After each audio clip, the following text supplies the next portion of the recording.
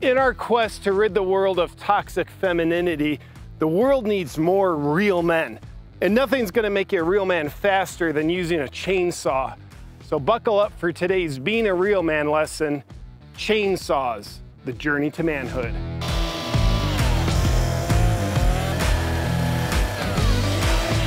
As you can see, chainsaws are an effective tool for taking care of downed trees, cutting firewood, and proving you're not gay.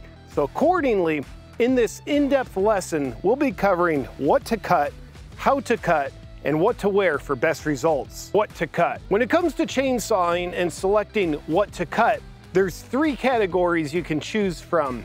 Things you need to cut, things you want to cut, and things you shouldn't cut, but are gonna anyway. My victim today comes from the 3rd category. Now, I've been desiring a tree to get manly on with my chainsaw. Problem was, all my trees were living. Solution?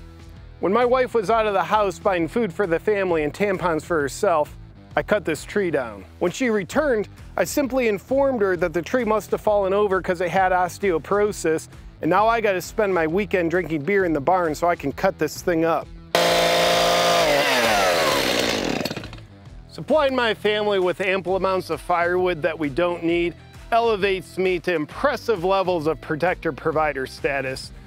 I guarantee my wife will think very highly of me because of it, even though we don't even have a fireplace. It's a good cut. Moral of the story, find something to cut.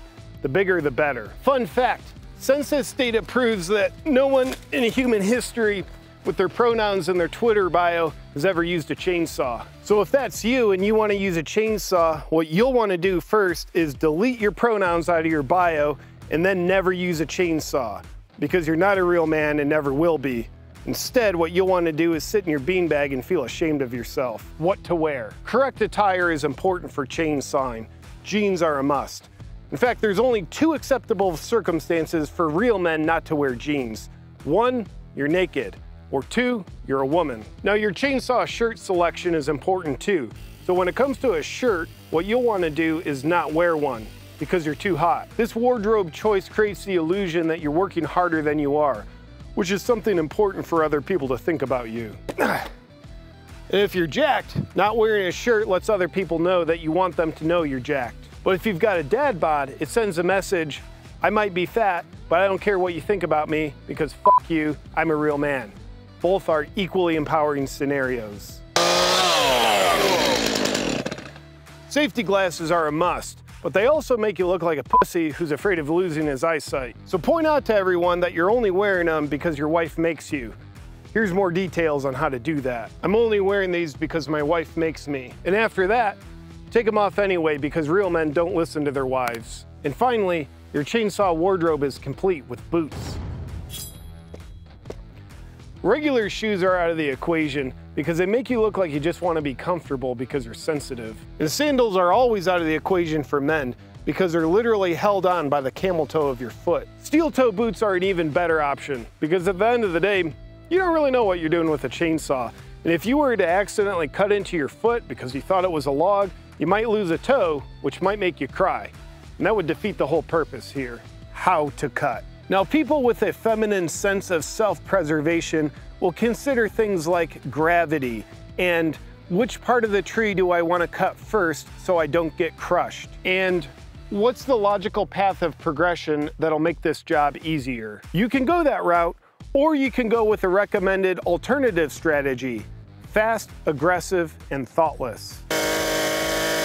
This gives you the added benefit of not having to think, being in more danger, and taking longer. Pro tip, real men are considerate of others, so prior to beginning your chainsaw project, you'll want to do a couple dozen push-ups to get an appropriate pump to help others feel more impressed while they're watching you.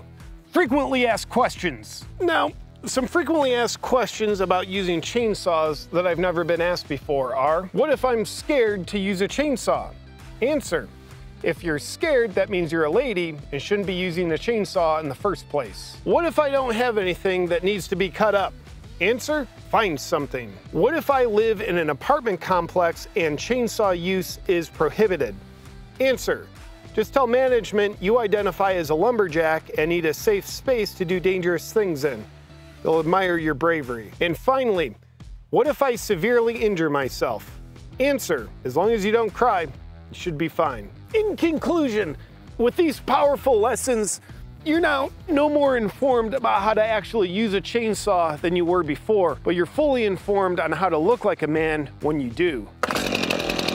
Tune in next time for another lesson on how to be a real man, how to suppress your emotions. Until then, happy This video is for comedy purposes only. It is in no way, shape, or form intended to provide actual instructions on how to use a chainsaw. If you lack the common sense to know this, then you're probably already a danger to yourself and those around you, and you should never touch a chainsaw. Hey, me and Science want to let you know I've got the biggest sale of the year going on in the Freedom Shop for Black Friday. Check it out only at awakenwithjp.com. Save massively on all your Freedom merch. Roses are red, violets are blue. If you get stressed, then Magnesium Breakthrough. Yeah, that's right. I want to thank the sponsor of today's video, Magnesium Breakthrough, made by Bioptimizers. Magnesium Breakthrough is a staple in my lifestyle, whether I'm traveling, at home. Why? Because I get stressed. Life happens, current event happens, I know about them. So I get stressed, but instead of accumulating my stress, walking around with it day in and day out, only for it to fester and make me feel like I'm anxious and exploding inside, I like to take measures to let my stress go. And Magnesium Breakthrough is a powerful way I found to do that. You might say, how's it do that, JP? Does it give you amnesia so you don't remember what you're stressed about? No, but it'd be one way to do it.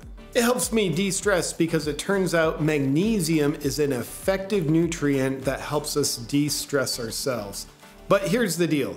A lot of people say, well, there's magnesium in my food, or I take a magnesium vitamin and mineral supplement, and it's in there. Problems with those are our soils are depleted, so oftentimes our food's actually deficient in magnesium. And a lot of regular vitamin mineral supplements, they might contain magnesium, but it's typically only 1 or 2 weak forms of magnesium. Your body needs all 7 forms of magnesium in order to effectively de-stress. That's exactly what Magnesium Breakthrough delivers to you. It's as easy as this. I take 2 capsules in the evening, and then I sleep noticeably better at night, and I wake up the next day feeling refreshed, rejuvenated, better energy, and noticeably less stressed. And I want to let you know, Bioptimizers is offering a massive Black Friday sale going on now until November 28th, where you get 25% off, not just Magnesium Breakthrough, but everything on their entire site. Just go to bioptimizers.com/JP to take advantage of the sale and enjoy 25% off.